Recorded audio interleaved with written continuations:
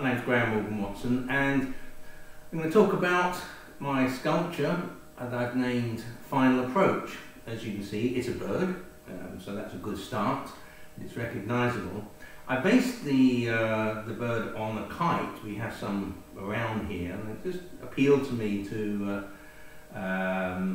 create that particular bird. It's not all birds that I like, and I particularly like doing something where the wings are open, where it is sort of in flight. This particular position, I saw a picture of a kite coming in to maybe to get its prey. I started out with, again, a frame of chicken wire, which I'd used on Humble, which maybe some of you have seen. I did actually put chicken wire into the wings initially, but then took it out because I felt it was making it too thick. But it does have an aluminium bar, but I'm not even sure it needs it because it's become really quite rigid now with two layers of material with Parvapol and with the Parvapol filler paste you can put over it, then being painted, and a matte varnish, an external grade. So Final Approach can be outside. I maybe wanted to think about a different way of putting the base. So on a stainless steel support.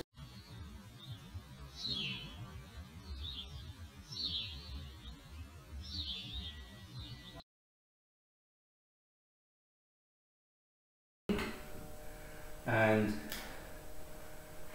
you can see a little bit more in detail if you wanted to closer up.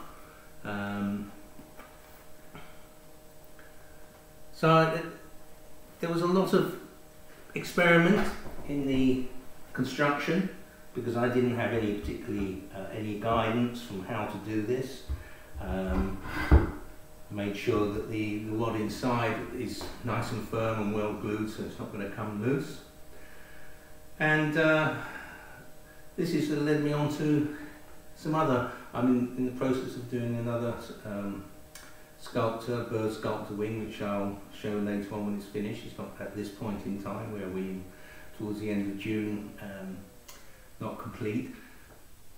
Final Approach would have been on show at the art trail this year in 2020, but unfortunately art trails, like art fairs and everything else, in 2020 went gone by the wayside. So hopefully we'll be able to exhibit him next year, 2021, because we don't think the art fair is going to happen this year in the Horsham area.